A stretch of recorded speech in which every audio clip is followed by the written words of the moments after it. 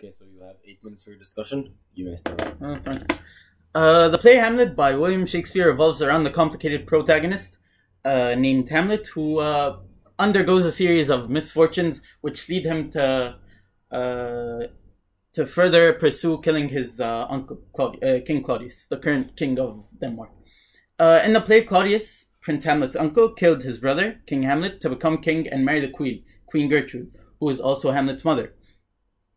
So, more specific, in Act 1, Scene 2, the act and scene I'm focusing on today, of the play, introduces a struggle between Hamlet and Gertrude, which is Hamlet's mother.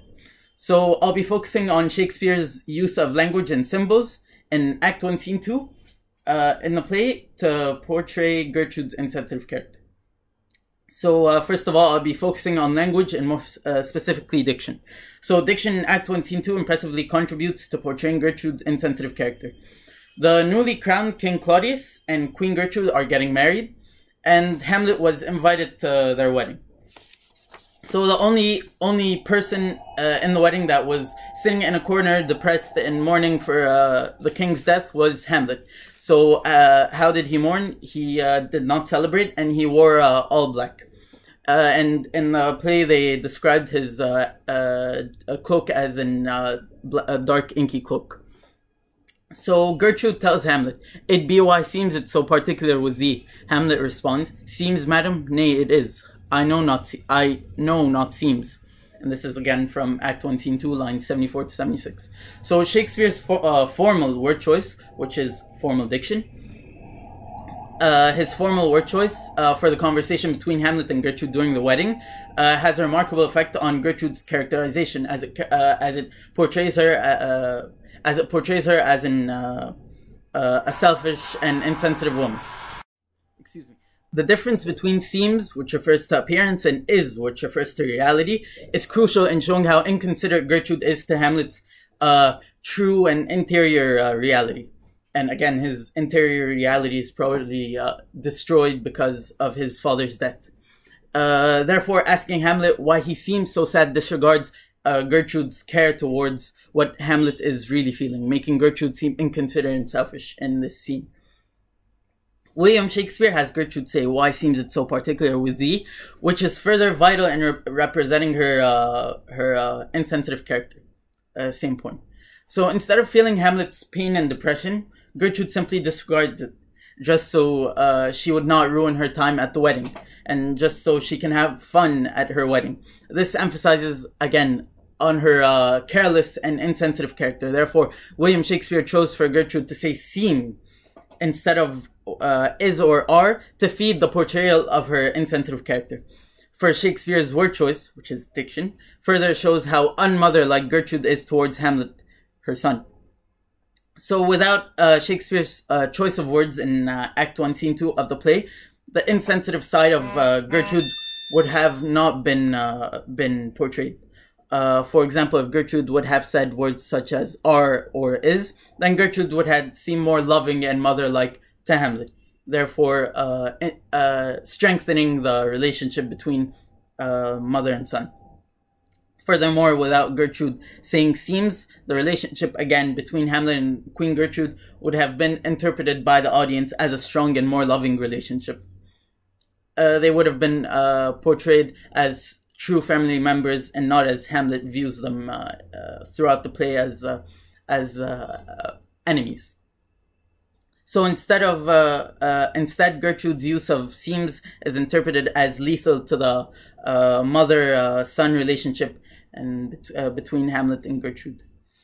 The next point I'll be focusing on is symbols, and how symbols in Act 1, Scene 2 impact Gertrude's characterization throughout Act 1. It's significant.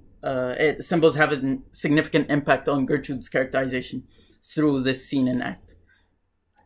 So moving on, symbols in Act 1, Scene 2 immensely contribute to portraying Gertrude's insensitive character, again in Act 1, Scene 2. So Hamlet is same scenario. Hamlet's still mourning his father's death at his mother's wedding.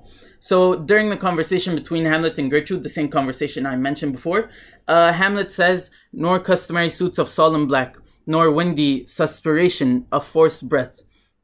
No, nor the fruitful river in the eye, nor the dejected behavior of the visage, together with all forms, moods, shapes of grief that can denote me truly. These indeed seem, for they are actions that a man might play, but I have that within which passeth shows these, but the trappings and the suits of woe." The symbol of, focusing on the symbol of Hamlet's dark clothes, the symbol of Hamlet's dark clothes outline Gertrude as, again, an insensitive character, as Gertrude's urging Hamlet to change his dark clothes into more festive clothes. Again, festive depending on the culture, like more white clothes or jewelry, for example. Hence, Gertrude is indirectly urging Hamlet to simply forget about his newly murdered father, which is King Hamlet, and again, he was murdered. Asking a son to simply forget about his murdered father is simply inhumane, or can be viewed as inhumane. So Shakespeare uses the symbol of Hamlet's dark clothes to further establish a theme of appearance versus reality. So Gertrude labels Hamlet as depressed and troubled during her wedding just by his black clothes, not by his inner feelings, and not by his physical, not clues, but his physical appearance.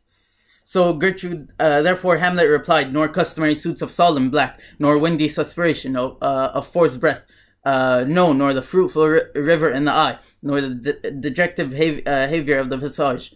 And the example I mentioned before, this all means that his clothes do not portray his sorrow for his father's death, but it is his internal feeling that portrays his sorrow, not his physical and external appearance, or physical appearance, excuse me. Furthermore, stressing upon how Gertrude is only capable of interpreting Hamlet's inner feelings by his physical appearance. And again, not even his body, his clothes, like his dark clothes. Like anybody in the street, wearing black, I'd expect that he experienced some loss recently. So in life, a mother can interpret her son's inner emotions without any physical signs. For example, Hamlet's dark clothes. So therefore, if Gertrude was actually a sensitive woman, and she was actually sensitive to Hamlet's inner feelings, she would have interpreted deeper emotions that Hamlet felt beyond his dark clothes and his physical appearance. So Shakespeare's use of Hamlet's dark clothes to establish Gertrude's impervious and sensitive character develops a man versus man conflict. So we see the effect of the symbols Shakespeare used on the conflict that was introduced between Gertrude and Hamlet throughout this act and scene. So as Hamlet's attempting to spot his father's murderer, he has the chance to observe and examine the loyalty and his relationships with other characters, not only in his family, but in his life, that were supposedly close to him. So he further examines his mother's loyalty towards himself and potentially towards King Hamlet, who was recently murdered. So henceforth, after their conversation during the wedding, Hamlet's increasingly doubting. There are a lot of clues where he's increasingly doubting the innocence of his mother, because he believes she was an accomplice in the murder of King Hamlet. So this cast Hamlet on a psychological struggle in which he examined the loyalty of each of his closest people in his life, including his mother. This further forced Hamlet into adopting the idea of trusting nobody but himself, which indeed reflects negatively on his character, because he is viewed by other characters as mad and psychologically unstable. So Hamlet has the chance to redefine his relationship with the people around him, and to redefine the definition of family and friends which he used to have. Thank you. Thank you, Mahmoud. And I have one question for you. How did Hamlet ensure that Claudius was actually his father, the murderer? In Act 5, I think, probably in Act 5, Hamlet had this planned out this play, and which reenacted his father's death. So, as Claudius watched this play, he observed that observed that Claudius's facial expressions and physical appearance changed, and that Claudius wasn't forced, but he chose to leave the entire area. So there, Hamlet ensured that his father was killed by Claudius. Thank you. That concludes our IOC for Mahmoud Fouad. Thank you for listening.